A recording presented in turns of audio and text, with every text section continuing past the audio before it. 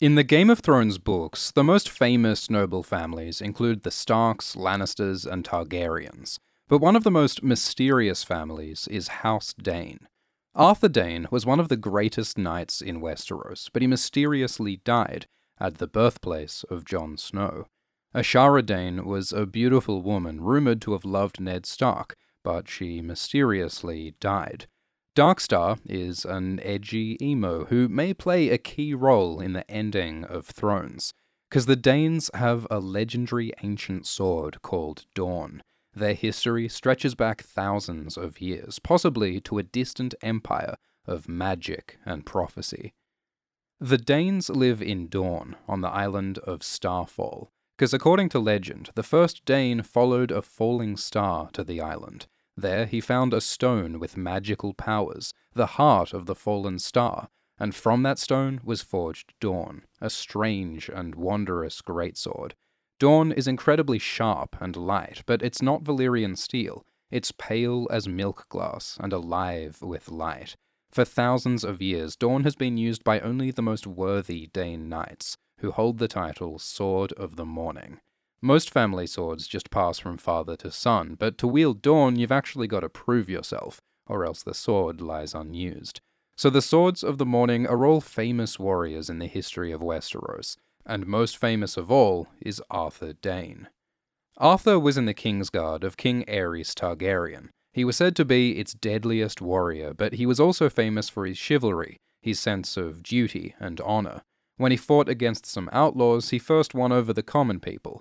Then he slew the villainous Smiling Knight with his legendary sword Dawn. Arthur was also a tourney knight, winning jousts and melees. Everyone who mentions Arthur admires and respects him. Ned Stark calls him the finest knight he ever saw, and Jaime Lannister idolized Arthur. Arthur's the ultimate fantasy of a heroic knight in shining armor, like the real-world legend of King Arthur, who also had a special sword that came from a stone, like Dawn. Dayne was probably also inspired by Dane Whitman, a comic book superhero knight with a sword made from a fallen star, like Dawn. Dane Whitman first appeared in Marvel Comics in the 60s, when Game of Thrones author George Martin was a teenager and a big comics fan. In fact, Martin's first ever published writing was a fan letter to Marvel Comics in '63. And now, in perfect serendipity, Jon Snow actor Kit Harington is set to play Dane Whitman in the MCU. So, the point is that Arthur Dayne represents two of Martin's early influences: medieval fantasy and superhero comics, stories about heroes. But Arthur Dayne is not the hero of Game of Thrones. Arthur dies 15 years before the story even begins. Because Game of Thrones questions and criticizes fantasy ideas of good versus evil. The death of Arthur Dayne is the death of the simplistic noble hero, and the beginning of a more complex story with more complex heroes. But Game of Thrones doesn't completely reject heroic fantasy, and House Dayne is deeply intertwined with the series' big mysteries and with the destiny of Westeros. In the Thrones TV show, it's revealed that Jon Snow's parents are Rhaegar Targaryen and Lyanna Stark. The books haven't confirmed this yet, but it's probably true in the books too. Still, the events surrounding Jon's birth are mysterious, and House Dayne was involved from the start. So, 16 years ago, Lyanna and Rhaegar ran off together to the Tower of Joy, guarded by 3 Kingsguard, including Rhaegar's friend, Arthur Dayne. Robert Baratheon started a war against the Targaryens, Rhaegar went off to fight him and got hammered, and Robert became king. Ned Stark found the Tower of Joy, killed Arthur and the Kingsguard, and his sister Lyanna died giving birth to Jon Snow. Then Ned took Arthur's sword Dawn back to Starfall, and to Arthur's sister Ashara, a beautiful young woman with haunting violet eyes. We know very little about Ashara, but some characters remember her from the infamous tournament at Harrenhal. This was the biggest party in Westeros. Everyone was there, and everyone wanted to hook up with Ashara. She danced with Oberyn Martell and Jon Connington, and she danced with a young Ned Stark, after Ned's brother Brandon asked Ashara for him, because Ned was shy. And there are rumors that Ashara and Ned fell in love that night, that they shared words or kisses, maybe more. In fact, some say that Ashara is Jon Snow's mother, which is probably not true, but someone did get Ashara pregnant, because according to Barristan Selmy, Ashara gave birth to a stillborn daughter, and soon after she committed suicide. After Ned Stark came to Starfall, Ashara threw herself into the sea, because her heart was broken.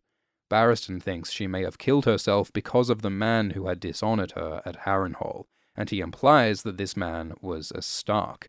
So it sounds like Ned Stark got Ashara pregnant, but then he married Catelyn instead, and he killed Ashara's brother, and that broke Ashara's heart. But is honorable Ned Stark really the kind of person to knock someone up then dump her? Surely Ned would feel guilty if Ashara had killed herself over him, but Ned never thinks about Ashara once in his chapters. Barristan loved Ashara, so if Ned had dishonored her, surely Barry would dislike Ned, but he doesn't. It doesn't make sense, so some fans believe that the Stark who hooked up with Ashara was actually Ned's brother Brandon. Unlike Ned, Brandon had a reputation as a fuckboy, and he was never shy about taking what he wanted. He was older, more handsome, more confident, and more impulsive than Ned, so he might have been the Stark who got with Ashara. The year after Harrenhal, Brandon was killed by King Aerys, so grief for Brandon might have been part of what broke Ashara's heart. But whoever her lover was, Ashara also lost a stillborn child, and her brother Arthur died, and her companion at court, Princess Elia, was brutally murdered in Robert's rebellion. All this horror and loss, and Ashara was probably just a teenager at the time, so it's easy to see how she'd be overwhelmed with grief. But the books never show us Ashara's perspective. We don't know her thoughts and feelings. We only see her through the memories of others, where she's idealized and romanticized. She's a symbol of a nostalgic past when Barry and Ned and their friends were still young and full of hope. Arthur Dayne's the same. When Jaime remembers Arthur, he thinks the world was simpler in those days, and men as well as swords were made of finer steel. Of course, the good old days weren't that good under Mad King Aerys, but in memory, Arthur and Ashara represent a mythical bygone time, when knights were honorable and women were beautiful and there weren't so many fucking White Walkers. They represent the stories that George Martin loved growing up, of heroic warriors and beautiful maidens. But the Dayne sigil is a falling star, and when Arthur falls, and Ashara literally falls, that romantic past falls too. It's a tragic loss of innocence, leaving a darker, more complex reality. But there are hints that even Arthur and Ashara were more complicated than they seem. In Book 3, Arya Stark meets Ned Dayne, the 12-year-old nephew of Arthur and Ashara. His proper name is Edric, but everyone calls him Ned, which is weird, because Ned is the name of the man who killed Edric's uncle, and supposedly caused the suicide of Edric's aunt. Edric mentions that he saw Ned Stark once, and Edric doesn't show any dislike for the man who supposedly brought death and grief to his family. Shouldn't Edric hate Ned? And Ned Stark doesn't dislike the Daynes. He thinks Arthur was a fine knight, and he brought Dorne back to Starfall as a sign of respect. After everything that happened, why are Ned Stark and the Daynes so cool with each other? Edric mentions a woman named Wylla, who works at Starfall. Wylla was Edric's wet nurse. She breastfed him as a baby. And Edric says that Wylla also nursed Jon Snow, so Edric calls Jon his milk brother. So this means that after Ned Stark killed Arthur and Ashara died, the other Daynes just let Ned hang out at Starfall while Wylla nursed Jon? That seems really friendly to the man who just got 2 Daynes killed. Also, Edric Dayne and Robert Baratheon both think that Wylla is Jon's mother, which is probably a cover story to protect Jon. It's all very confusing, but the fact that Wylla was Jon's wet nurse, and Ned Dayne's name, and his attitude to Ned Stark all seem to suggest that Ned Stark and the Daynes actually cooperated in some way. Starfall is fairly close to the Tower of Joy, so it's possible that Wylla was at the tower serving Lyanna while she was pregnant. Lyanna was a teenager about to give birth in the mountains. She'd need help. So maybe Arthur Dayne suggested that they get Wylla from his family at Starfall. It's possible that Rhaegar and Lyanna got married at Starfall. The TV show says they were secretly married in Dorne. and maybe Ned Stark found out where the Tower of Joy was from Ashara. There are all sorts of possibilities for secrets and drama between Rhaegar, Lyanna, Ned, and the Daynes. There are even theories that Ashara Dayne isn't really dead. We are told that Ashara's body was never found, so some fans believe that Ashara faked her own death and helped Ned cover up Jon's birth, and is now living in the Neck with Howland Reed, the other survivor of the Tower of Joy. Others believe that Ashara is secretly Quaithe or Septa Lemore, which doesn't seem very likely because Ashara has haunting violet eyes, and Quaithe and Lemore don't. But the whole situation is so mysterious and ambiguous that there must be some kind of secret amidst the tragedy. Arthur Dayne is also mysterious. Like, he was a Kingsguard, so what was he doing at the Tower of Joy instead of guarding his king from Robert's rebellion? Why did he fight Ned Stark? Is Arthur really the noble knight we think he is? Arthur was on the Kingsguard for Aerys Targaryen, the cruel and terrible Mad King. Alongside Jaime, Arthur must have stood and watched while Aerys burned innocent people alive. Was the heroic Arthur Dayne loyal to this tyrant? In the years before Robert's rebellion, Aerys' court was divided into people who supported the Mad King and people who preferred his son Prince Rhaegar. It's hinted that Rhaegar planned to overthrow his mad father and make himself king, and the World Book says that in this political conflict, Rhaegar's most formidable ally was Arthur Dayne. Because Arthur was Prince Rhaegar's oldest friend, Rhaegar trusted him with his secrets, and Rhaegar had big secrets. Because Rhaegar was obsessed with the prophecy of Azor Ahai, a hero prophesied to be reborn and save the world. Rhaegar believed that his son would be Azor Ahai, along with 2 siblings, but Rhaegar's wife Elia couldn't have any more children, so it seems that part of why Rhaegar ran off with Lyanna and had baby Jon Snow was to fulfill the Azor Ahai prophecy. And as Rhaegar's oldest trusted friend, Arthur probably knew all this. He was with Rhaegar and Lyanna when they went to the tower, and apparently stayed with them for like a year. When Robert started his war, and Rhaegar went to fight him, Arthur and the Kingsguard didn't go and guard their king. They stayed with Lyanna and her unborn son, presumably under Rhaegar's orders, because Arthur was loyal to Rhaegar's prophetic mission, and loyal to Rhaegar's son, the future heir to the Targaryen dynasty, and possibly the future savior of the world. But when Rhaegar died, and Robert beat the Targaryens, the Kingsguard were in an awkward situation. They were stuck in a tower in Dorne, and Lyanna was pregnant with Rhaegar's heir, but they had no allies left. Their side had lost, so now what? In Book 1, Ned Stark dreams of the Tower of Joy. He tells the Kingsguard he thought they'd surrender, but Arthur Dayne says, "Our knees do not bend." Ned says the Kingsguard could run away like Viserys and Daenerys, but the Kingsguard say they do not flee. Arthur and the Kingsguard stayed loyal and defiant to the end. They refused to compromise and chose to die honorably, following Rhaegar's last order to guard Lyanna. Of course, Lyanna at the time was dying in childbirth and screaming for her brother Ned. All Ned wanted was to protect Lyanna and her baby, and the Kingsguard wanted the same. So you'd think that Ned and the Kingsguard could have come to some agreement. Some fans speculate that Arthur faked his own death and is still alive somewhere, but there's no solid evidence. Everything we know about Arthur shows he's a man of absolute loyalty and duty. All knights must bleed, he said. Blood is the seal of our devotion. So Arthur bled. His noble, inflexible honor led to his death. The noble knight failed his Prince Rhaegar and his King Aerys. But Arthur's death still has meaning. Part of the prophecy of Azor Ahai is that he'll be reborn beneath a bleeding star. Arthur's sigil is a star, and he bleeds as Jon is born. The TV show highlights this, putting the star-forged sword Dawn against the bloody bed where Jon is born. The magic of Azor Ahai is all about sacrifice, and as Arthur Dayne sacrifices his life, Jon Snow is born, a new heroic warrior to bring the dawn. In the TV show, the White Walkers are defeated by Arya pulling a sneaky on the Night King. But in the books, there's foreshadowing and prophecy that hint at a different ending. According to legend, thousands of years ago was the first long night. when the White Walkers came for the first time. It was ended by the hero Azor Ahai with a sword called Lightbringer.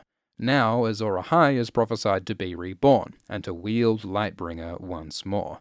Melisandre thinks that Stannis is Azor Ahai, so she gives him a fiery sword and calls it Lightbringer. But Stannis' sword isn't the real thing. Aemon says it's wrong and false. Where is the real original Lightbringer from thousands of years ago? Some fans believe that Lightbringer is the Dayne sword Dawn. Dawn is unique and mystical and incredibly ancient. It's the only sword in Game of Thrones said to be thousands of years old, and could date back to the Long Night. And it's called Dawn. The Long Night ended in the War for the Dawn, thanks to Lightbringer.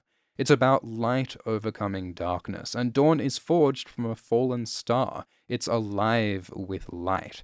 So the symbolism and the timeline both make sense for Dawn to be the original Lightbringer.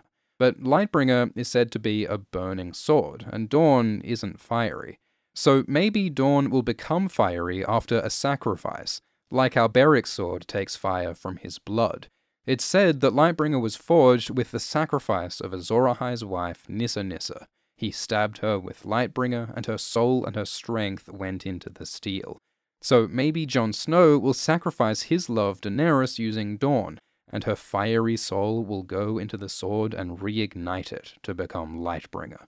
That way, instead of Daenerys' death being like putting down a rabid fascist dog, her death could be a tragic sacrifice to bring light against the darkness. Dawn might be the sword that will save the world. But currently, Dawn is in Starfall, waiting for a knight of House Dayne to become Sword of the Morning. Jon's not a Dayne knight, so he can't go take it. Who will bring Dawn into the story? When Arya meets Edric Dayne in Book 3, he's 12 years old, serving Beric Dondarrion as a squire. Edric is a shy, polite kid, and he doesn't seem like much of a warrior. But when George Martin introduced Edric, he might have been planning for him to become Sword of the Morning. Because at the time, Martin's plan was for Book 4 to begin 5 years after the end of Book 3, meaning the characters in Book 4 would all be 5 years older. Bran would have spent 5 years learning magic with Bloodraven, and Arya would have spent 5 years in Braavos. Because lots of characters are really young in the books, and the 5-year gap would have aged them up, made them older and more experienced for the final books. But Martin found that the gap didn't work for some storylines, and it sucked to use flashbacks to explain the last 5 years. So he scrapped the gap and wrote Book 4 to just continue where Book 3 left off, so some characters are still really young. In Book 4, Arya's just 11 years old when she starts assassinating people, and Rickon is just 4, so he can barely be in the story. Removing the 5-year gap forced Martin to change his plans, and this might have affected young Edric Dayne. If he spent 5 years with Beric's men in the Riverlands, he could have grown up into a 17-year-old warrior, worthy of wielding Dawn. But since Martin removed the gap, Edric stayed 12, and doesn't even appear after Book 3. But in Book 4, a new Dayne character is introduced, a warrior with the skill and age to potentially wield Dawn. This character's not as friendly as Edric, though. His name is Gerald Dayne, but men call him Darkstar, and he is of the night. Darkstar is a try-hard emo edgelord who wants everyone to know how dark and brooding he is. He's arrogant and violent and cruel. He cuts off Mycella's ear during Ariane's plot. It's a whole thing. But by Book 5, Darkstar goes to High Hermitage, a castle right by Starfall, where Dawn is. Fans speculate that he might steal his family's sword, because Darkstar is jealous of his famous cousin Arthur. He says the only reason Arthur was a great knight is because he had the great sword, Dawn. It sounds like Darkstar wants Dawn for himself, to prove himself better than Arthur, perhaps a Sword of the Evening to rival the Sword of the Morning. If Darkstar gets Dawn, he could take over whatever plotline was meant for Edric before the 5-year gap was scrapped. Once Dawn is back in the story, it could then find its way into the hands of Jon Snow, or whoever else plays the role of Azor Ahai. Because the connections between House Dayne and the legends of Azor Ahai go way back into ancient history and to a far distant empire.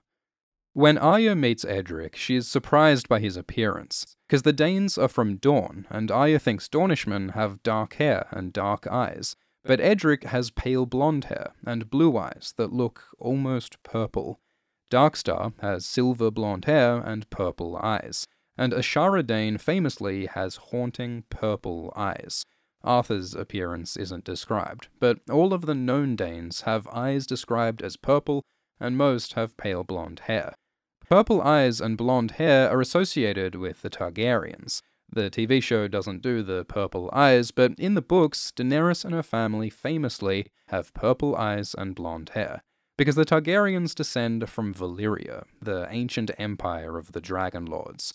Purple eyes and blonde hair indicate the blood of the dragon, the Valyrian lineage of dragon riding and fire magic. Every character in Game of Thrones with purple eyes is either a Targaryen or has some Valyrian blood, except for the Danes, because the Danes were in Westeros thousands of years before the Valyrians ever arrived. So where did the Danes get their special purple eyes? There's another weird anachronism nearby to Starfall. In the city of Oldtown is the High Tower, the tallest tower in Westeros. The High Tower was built on top of a much older fortress made of fused black stone. Fused black stone is made with dragon fire, so you'd think that this structure was built by Valyrian dragon riders, but maesters say that the architecture is distinctly un-Valyrian, so it must have been built by some other people who came to Westeros with dragons thousands of years before the Valyrians. So who were these mysterious ancient dragon riders? Could they be the purple-eyed ancestors of both the Danes and the Valyrians? According to legend, in the far, far east was the great empire of the Dawn. Thousands of years before Valyria and Westeros, it was the most advanced and prosperous empire in the world, until the reign of the Bloodstone Emperor. He worshipped a black stone that had fallen from the sky, which sounds like the Dane legend of the fallen star, and the Bloodstone Emperor killed his sister, the Amethyst Empress. Amethysts are purple, like Dane eyes. And apparently this caused the Long Night, which was ended by Azor Ahai with Lightbringer. To defend the Empire, the massive 5 forts were built, which seems a lot like the Wall. So this legend sounds just like the story of the Long Night in Westeros, except the Great Empire of the Dawn is on the opposite side of the world to Westeros. How did Azor Ahai defeat the darkness in Essos and in distant Westeros? The answer might be dragons, because the 5 forts, like the mysterious High Tower Fortress, are made of fused black stone. So the Great Empire must have had dragons. Maybe after Azor Ahai defeated the darkness in the east, he flew over to Westeros and ended the Long Night there. He could have built the mysterious High Tower Fortress, and he could have founded House Dayne and renamed his sword Lightbringer to Dawn, and started the tradition of the Swords of the Morning to keep his descendants ready for the next Long Night. It might be that House Dayne is the ancient lineage of Azor Ahai, the hero destined to be reborn and to save the world from darkness. And the thing is, both Jon Snow and Daenerys have a Dayne ancestor, Diana Dayne. Daenerys hatches her dragons beneath a bleeding star, like the Dayne sigil. She has a dream of ghostly kings with swords of pale fire and amethyst eyes, which might symbolize the Great Empire of the Dawn. And the whole story of Jon's mysterious birth is intertwined with the fall of Arthur and Ashara Dayne. In Book 3, Jon looks up at a constellation called the Sword of the Morning, and the bright white star in its hilt blazes like a diamond in the dawn, and he allows himself to hope. The fall of Arthur and Ashara Dayne wasn't for nothing, and the fantasy ideals that they represent aren't dead yet, because they led to the rise of new heroes who carry on their ancient legacy to fulfill prophecy and bring light. After the night comes dawn, to defeat the darkness once more. If you want to know more about the mysteries of Game of Thrones, you've got to check out the books. As well as the main series, there's the World Book and Fire and Blood and the Dunk and Egg stories. And you can get any one of these on audiobook for free right now by signing up for a trial with Audible. Members get an audiobook each month, and if you cancel, you keep the audiobooks. You can listen in the car or the gym, or while you gaze at the stars and feel hope. Sign up at audible.com/ASX. Thanks for watching. Please like and subscribe, and comment your favourite edgy Gerald Dayne quote. Check out the artists, check out the fandom, and thank you to the patrons, including Ken Macabalitau, Bridget Frances Riley, Christina de Mitchell, Iha Mahaniok, Marty Crawley, and Semmel. Cheers.